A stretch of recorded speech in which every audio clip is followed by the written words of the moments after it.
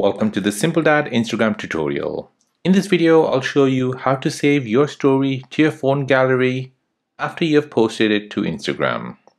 So you've created yourself an Instagram story, however, you want to keep a copy of that story in your phone library so you can use it later on to post it to other social media apps. Then let me show you how to do this. So first you want to go ahead and open up your Instagram app, tap on the plus sign to post a story, tap on story, and now from here you'll see your recording mode. Before you record anything, go ahead and tap on the settings icon here at the top right.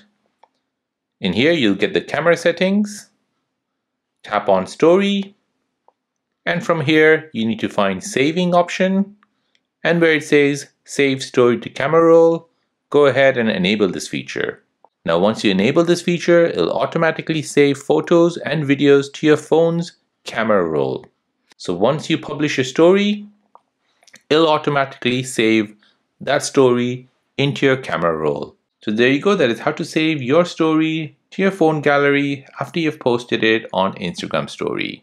Now if you're new on the channel and you want to find out more about your iPhone, your Android phone, or any other social media apps, then don't forget to subscribe to this channel. Hit the like button if you find this video useful. Thank you for watching and see you in the next one.